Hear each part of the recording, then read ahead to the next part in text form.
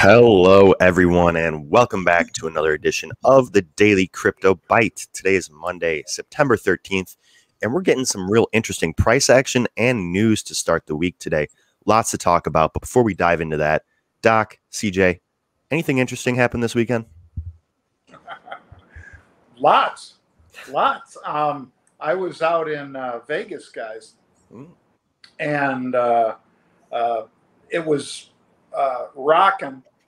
But the same thing that you and I have talked about, the two of you and I bet all of your friends too, is that there are not enough workers, simply not enough.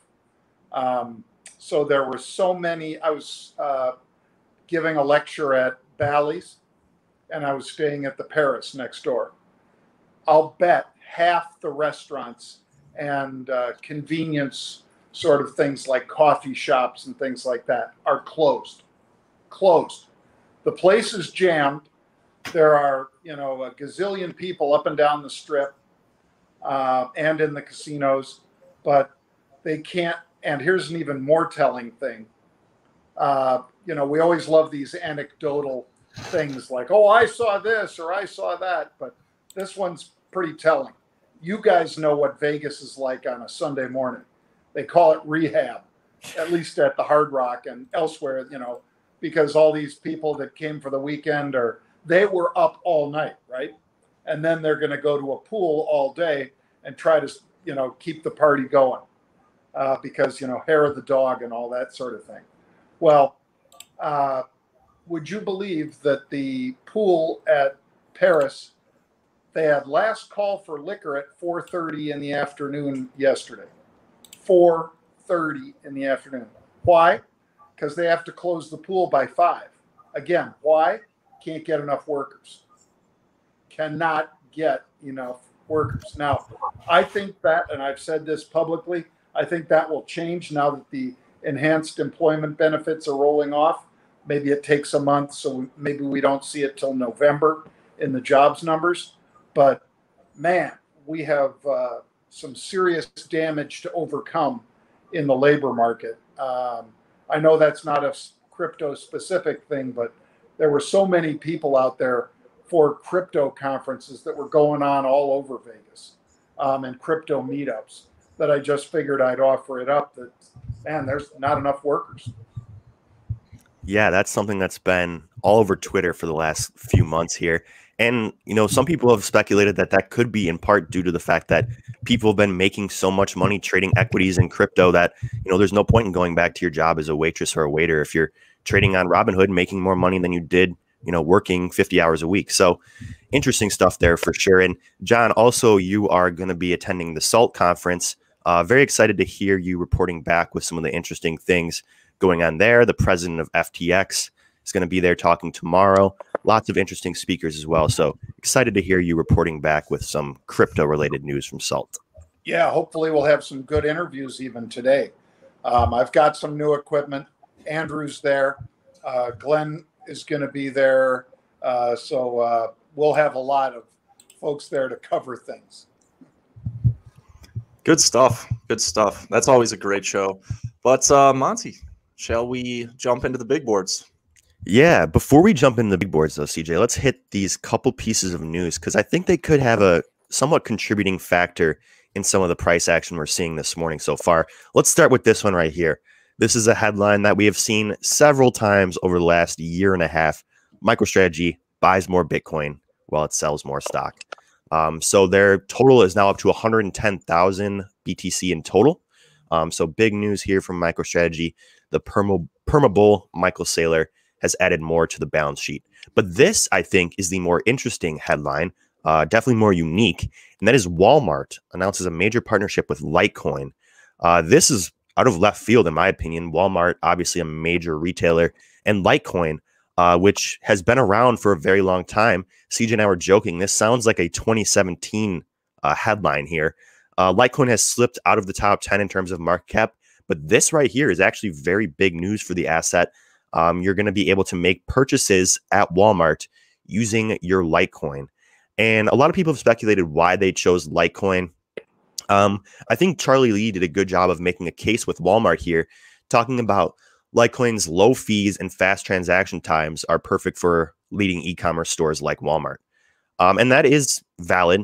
Litecoin's transaction times are fast, their fees are low, but some of that has to do with a lack of network congestion that is seen on, the Bitcoin blockchain or even Ethereum. So this could bring some major, not only speculation, but utility to the Litecoin blockchain as well. And I just wanted to get your guys' thoughts on these two pieces of news before we dive into the charts.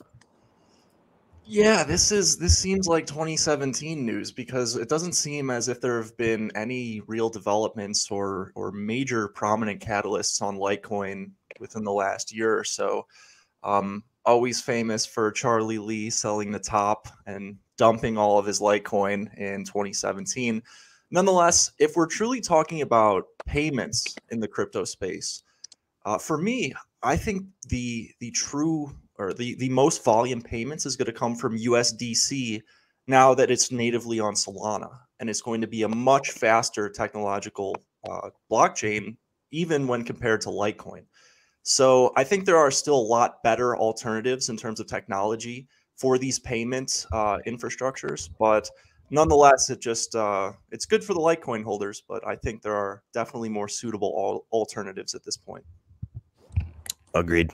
And as for that MicroStrategy news, CJ, that seems to be having a pretty big effect on Bitcoin's price action. Things were looking a bit bleak this morning, low volume over the weekend. We had sort of a bearish pennant forming. Shout out to Bob Dittrich in the chat for pointing that out. But today, we got a nice little spark to start the morning. You want to dive into the charts and tell the people what you're seeing here? Well, unfortunately, that nice spike has been erased in like the last 5 minutes before we started this show. Nonetheless, I think a lot of what's going to take up today's show is going to be a discussion around Bitcoin dominance as well. So I will jump in and share screens here. One thing that we were talking about before we started streaming was that 93% of all of Bitcoin's supply has not moved in the last month. Longer term holders continue to accumulate. And I think that we are seeing some good supply absorption during this particular period of time. The fundamentals have really not changed in terms of BTC, but this sell pressure, I think we're still getting just due to some profit taking and that really crazy run up in terms of the altcoins in the last month. However, I think it is notable that now we have the CCI turning up. We're starting to see the trend actually have a little bit of weakness in terms of downside sell pressure. Another thing I want to cover today is Bitcoin dominance. And when we look at the trend from a structural perspective, it does kind of look like your traditional H of death, something like this, where you get that bearish pennant and then further continuation. However, I don't think that the true breakdown of this H is going to occur yet. I do believe it will occur when we hit a potential second altcoin season and we see things like ADA, Solana, Luna continue to make those parabolic highs. Being said, in the short term, I think we still are likely for a regression to this moving average and an increase in Bitcoin dominance. Also, one thing from a technical perspective that I think is pretty powerful and ultimately helped us call or at least start to scale in the 30K region. And that was due to a massive divergence on the MACD. And we're seeing something very similar now when we talk about Bitcoin dominance. If we go here and really highlight this divergence, look at our previous low in Bitcoin dominance and compare that to where we are now in terms of the overall MACD. And we have a massive divergence in terms of bearish momentum. So I think that does bode well for a continuation and a regression back to that moving average in the short term. But overall, I think we're still seeing supply absorption in Bitcoin. And I think Bitcoin dominance is looking very primed. We talk about this flow of capital model where typically a lot of institutional investors will start in Bitcoin, retail investors will start in Bitcoin. We'll see a nice run up. Then those profits will get allocated into more risk-on assets in the altcoin market. We see Bitcoin dominance dropping off rapidly. And then eventually those altcoin profits get taken, whether they be into USD, and then flow back into the Bitcoin. And the cycle kind of starts over again. So I think we are nearing that aspect in the cycle, that time in the cycle where capital is rotated back into Bitcoin. Great point, CJ. The Bitcoin dominance chart is really interesting there with that divergence in the MACD. One other thing, this weekend, one of our members in chat shared an article from a JP Morgan analyst stating that, right now feels similar to May in a lot of ways and that alts are overextended. I would disagree with that because of one thing that you touched on there, CJ, and that is the role that long-term holders are currently playing in this market. They have been, relentlessly accumulating. And one thing that's different now than what we saw in May is there is no distribution happening amongst those long-term holders and whales at this current point in time. When we were running up in May, whales were distributing into that strength, but we haven't seen that yet. The amount of capital locked away by long-term holders is still at an all-time high. And that was just exacerbated after last week when we had that massive leverage liquidation event. So I completely agree with you, CJ. I think we're going to see over the next week or so, perhaps some profit taking in some of the assets that have gone parabolic. We got Solana, Cardano. Now we even have some more assets like Algo, Atom. All of these assets have performed tremendously well, even into market kind of neutrality here.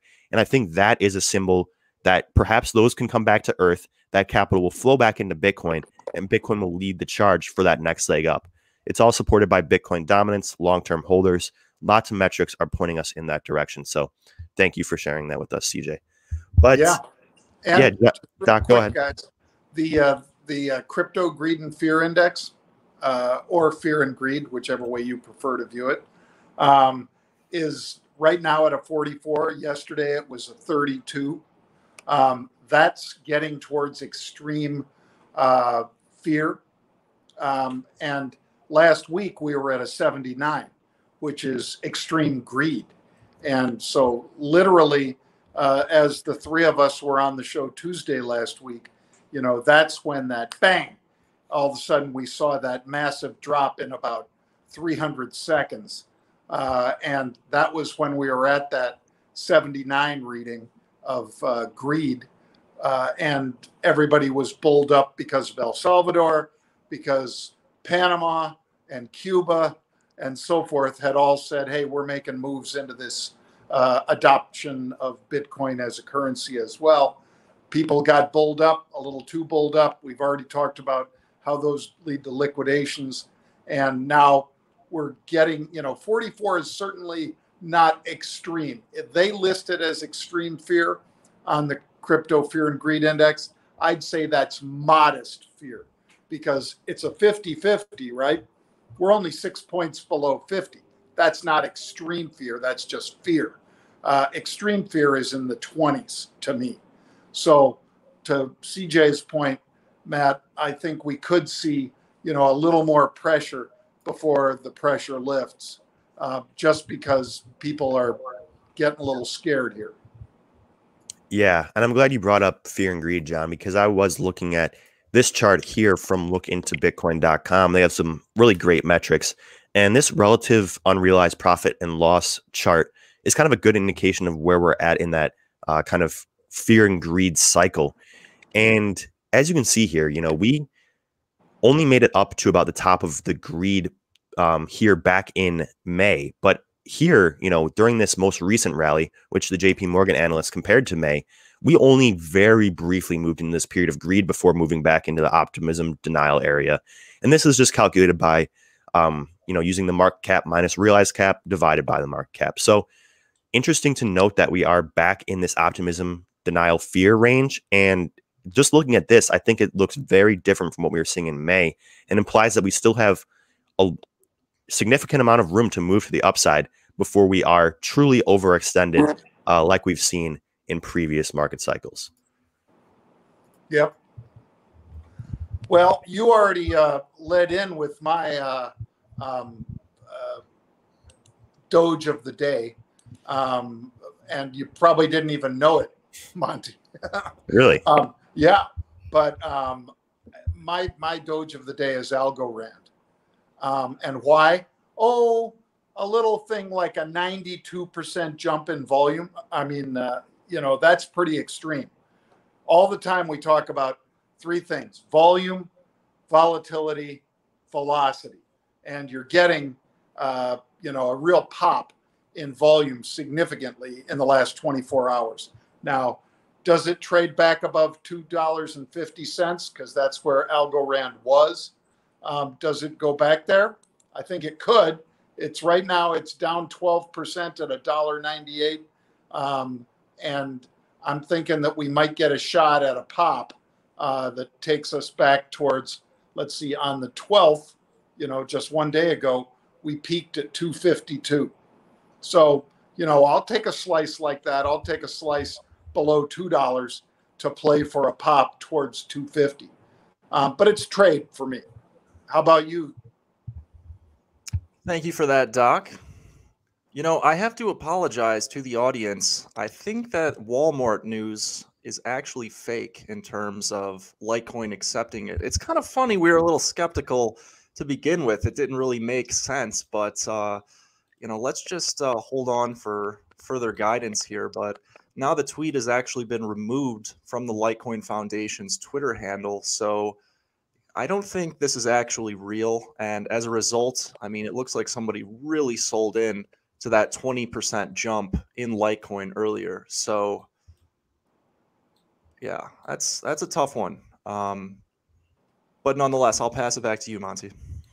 Wow, that is really interesting. Yeah, I mean, there's been legitimate sources reporting on that. CNBC reported on that. Lots of legitimate sources. I'm going to wait and see if that news is confirmed or not. That's very interesting stuff. One last thing I want to mention. I don't really have a Doge of the day today, but I just want to take a look at Bitcoin here from a quick technical perspective. So last night in the room, chatting with some members, Bob Dittrich in particular, and he pointed out this pennant formation we have forming here in Bitcoin and in ETH as well. And as you can see here, although we are getting some nice price action this morning, we are now breaking down below this pennant formation. And I think the biggest test for Bitcoin, and I know a lot of people on Twitter and even in our room would agree with this, is going to be this level here at 42.3K. For me, this is the most critical support level for Bitcoin. As you can see, it was strong resistance back here in July. And I would very much like to see that level hold up in the interim. If it doesn't, I'm looking to this next level of about 40K here as a possible level of accumulation. But I do expect some whales and long-term holders to come in at around this 42K level and start buying Bitcoin kind of relentlessly. So interesting to note, we got this bearish pennant formation here. And for that reason, I'm going to be a bit hesitant in picking a Doge of the day today. So I'm just going to kind of sit on my hands, be a little bit patient, wait for some of this fake news to get shaken out on Twitter and see what the market gives us for the rest of the week. So just wanted to point this out real quick. Cool. Well, remember, folks, as I told a room filled with 1,000 people out in the convention this weekend at Bally's, you can get $25 in crypto, in particular in Bitcoin, by typing Rebel25 in the promo code box on Voyager.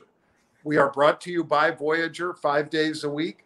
They're a fabulous broker that has 60 plus digital assets, pays up to double digits for your deposited crypto, 0 commissions, lightning fast, easy to use. All you got to do is type Rebel25 in the promo box to get a little reward for listening to the show and signing up. And don't forget, those two guys, CJ and Monty, are in the crypto trading room at Market Rebellion all day. So you can try it out for $1 for your first month. After that, it's $39. So $1 for the first month. That's a pretty good deal, right? Just to try it out. And they're in there 24 hours a day, folks. We have people supporting it 24 hours a day, along with a lot of great crypto traders. So check it out.